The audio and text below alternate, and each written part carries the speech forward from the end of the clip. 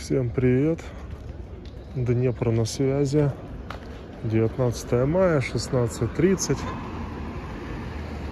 Сегодня покажу вам парочку интересных мест.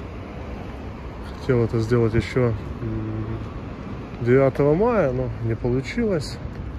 На этой неделе достаточно мало было видео, да, с центра, с каких-то мест много работы, так как расходы сейчас превышают доходы. В общем, времени было мало, но сегодня вот есть часик среди дня. Давайте с вами кое-что посмотрим, что люди просили. Вот, кстати, видите, вот такая вот мини-торговля. Вот такая себе барахолка. Не цікаво. В общем, друзья, сейчас перед вами открывается, многие уже догадались, здесь когда-то совсем недавно стоял памятник генералу Пушкину, более известный в народе как танк. Яким Пушкин — это у нас защитник, когда еще Днепропетровска в 1941 году защищал нашу область, разбивал немцев, погиб в 1944 под Николаевым от осколочного ранения. Кстати, его прах захоронен здесь на площадке исторического музея. Уже убрали цветы. Есть у меня видео, выложу шот, как люди возлагали здесь букеты, уже все убрали. 9 мая люди приносили цветы, там вот обвязан постамент. Ну, танк убрали, остался постамент. И такие вот веревочки, которыми этот постамент закреплен, связан. Туда люди вставляли цветы. Было очень много букетов. Люди помнят, люди не забыли. Тем более родственники генерала живут у нас в городе. Его вдова уже ныне покойная, всю жизнь собирала потом различные материалы по поводу мужа, начиная от статей в газетах до открыток, календариков. В общем, сейчас это выглядит примерно вот так. И вот видите, за эти веревочки люди засовывали цветы. Уже, видите, кусочек там он остался цветов, то что не замели. Вот так, в общем, все убрали. Особо-то, друзья, показать-то нечего. Видите, вот раз на этом все крепилось.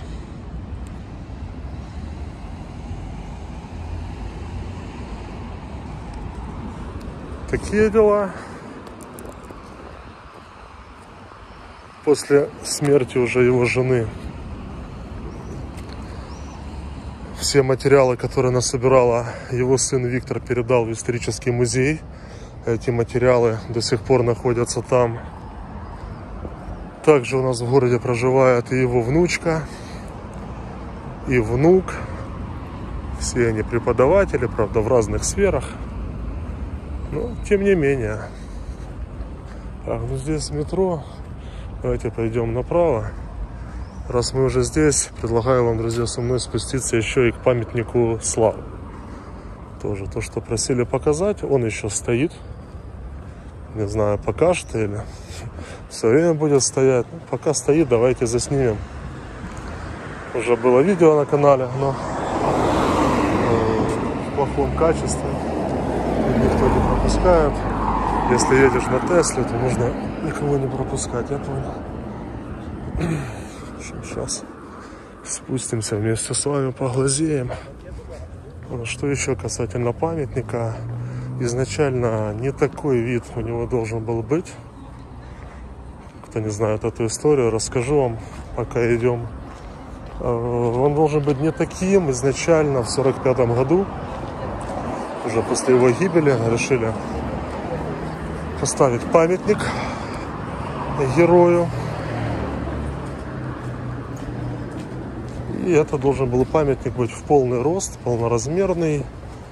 украшен там различными звездами и так далее. Наш горсовет это все дело утвердил.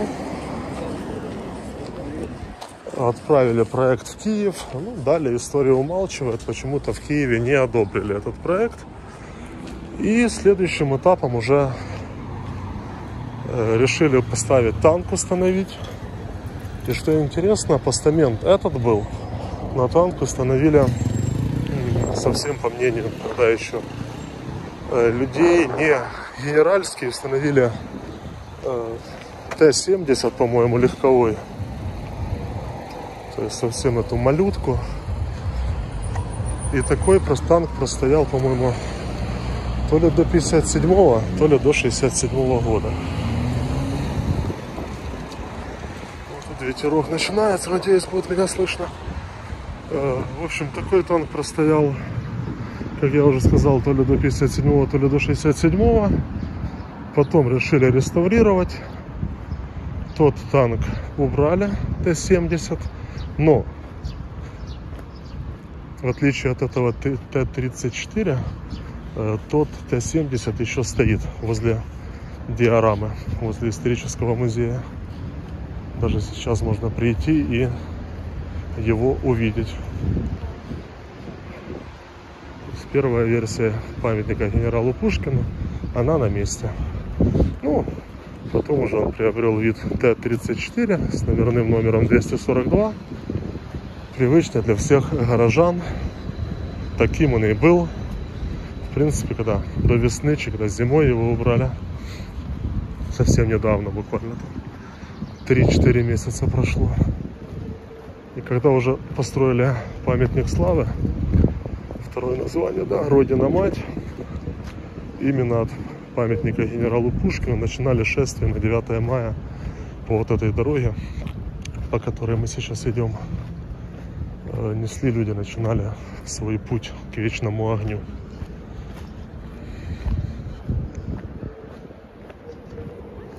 Вот такие вот дела у нас.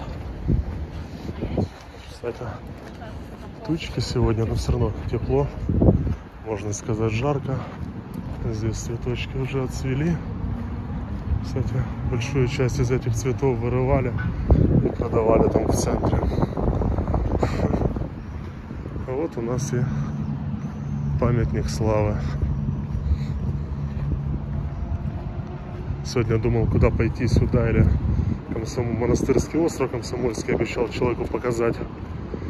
Нет сил туда, решил сюда по-быстрому. На следующей неделе, я думаю, посетим еще монастырский остров. Кстати, друзья, под видеороликом будет ссылка на PayPal, на карту банковскую. У кого есть возможность помочь автору канала, материально буду благодарен. В свое время зимой меня очень выручили подписчики. Низкий поклон, всех помню. Сейчас, скажу честно, опять проседаю конкретно. Поэтому, у кого есть возможность, если это не последнее, как говорится, есть возможность поделиться, огромное спасибо. Вот здесь, видите, все уже отцвело. Вот так выглядит аллейка. Ветер, конечно, надеюсь, будет меня слышно, шумодав должен сработать. Вот у нас памятник. Кстати, высота 29,5 метров. Из-за него в свое время еще расширяли. Сейчас улица Яворницкого, проспект. Ранее это был проспект Карла Маркса. Расширяли не зря. Здесь теперь, видите, элитная недвижимость, модное кафе, караоке, бизнес-центры от Созидателя. А Созидатель, он тесно связан с нашей минорой Золотой Розы. Понимаете, о чем я говорю? Кстати, таблички не декоммунизировали. Хоп-хоп, закупили новые, видите, улица старая Карла Маркса. Еще не убрали. Огромная просто. Огромный постамент, огромный памятник. Это у нас тоже впереди новострой. Памятник специально поворачивали в сторону Днепра, чтобы было видно Родине Матери что происходит. Теперь она наблюдает новостройки. Вот такой вид отсюда открывается. Просто красота, как по мне.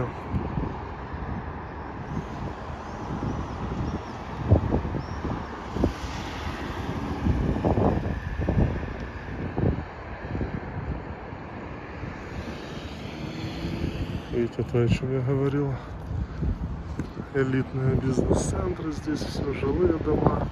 И вот, собственно, сама Родина Мать. Вот так даже удается ее полностью в кадр захватить.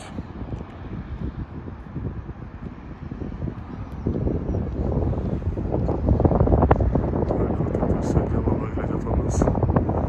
Вечный огонь не горит. Кстати, внизу, видите, выбиты в камне. Это, если я не ошибаюсь, солдаты, подпольщики и партизаны, то есть или обычные люди, да, простые партизаны и солдаты, то есть это вот в честь еще них. Реально величественная такая тема. Смотрите, поближе.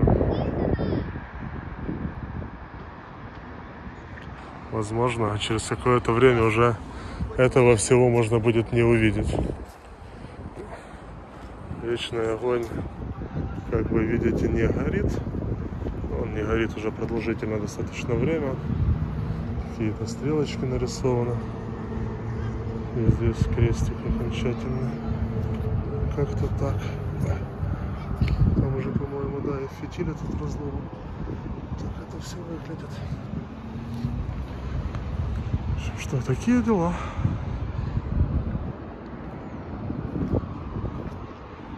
Цветы. Ну, люди сюда возлагали 9 мая цветы. Это просто то, что осталось. Возможно, кто-то недавно еще приходил.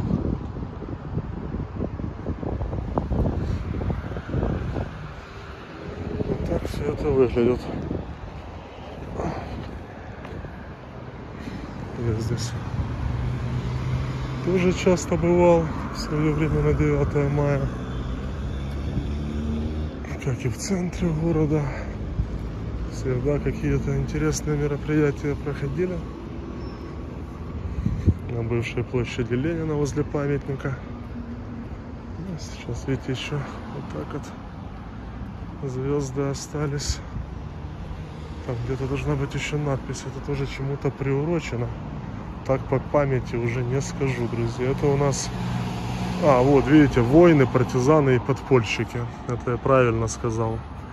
Первый раз воины, партизаны и подпольщики, погибшим в годы Великой Отечественной войны от благодарных днепропетровцев. Именно они, воины, партизаны и подпольщики, выбиты внизу. И здесь второй монументик.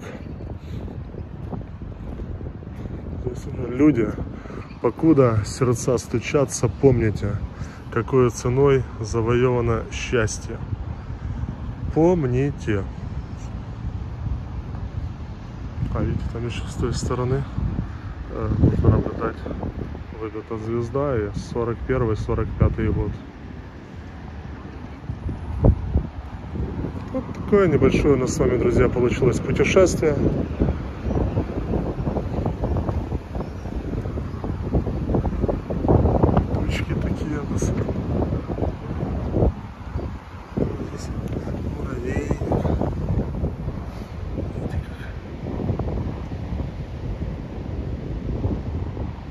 Идут тропой, что интересно. Видите, у них такая дорожка.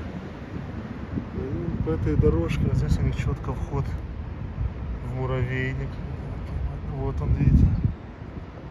Только туда, раз, нырнули.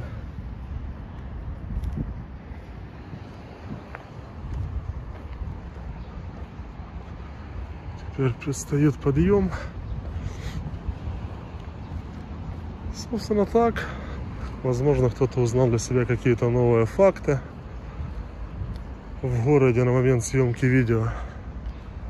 Обстановка спокойная. Ну, видите, днем все время спокойно. Вот уже вечером, ночью начинается. Здесь, конечно, Видите, грохают, строят, аренда, продажа. Вот строят, расстроят. Как я говорю, значит, что-то знают. Ну, а строят кто? Бандиты и политики. И все это у нас тесно связано.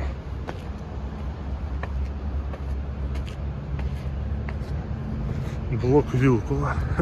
На этом же месте еще 2 года назад был блок Вилкула ОПЗЖ, что-то там уже.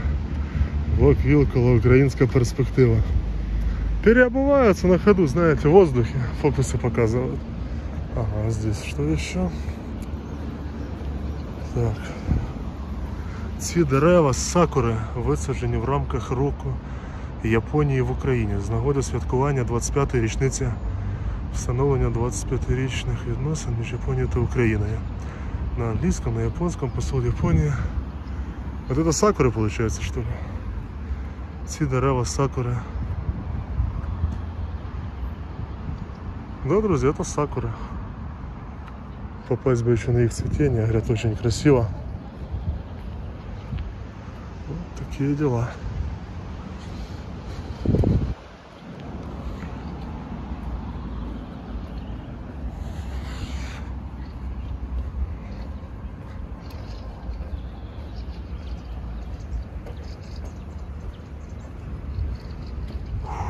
Что ж, всем добра, хорошего настроения. Если понравилось, палец вверх. Поддержите автора канала лайком, комментарием и подпиской, если вы еще не подписаны.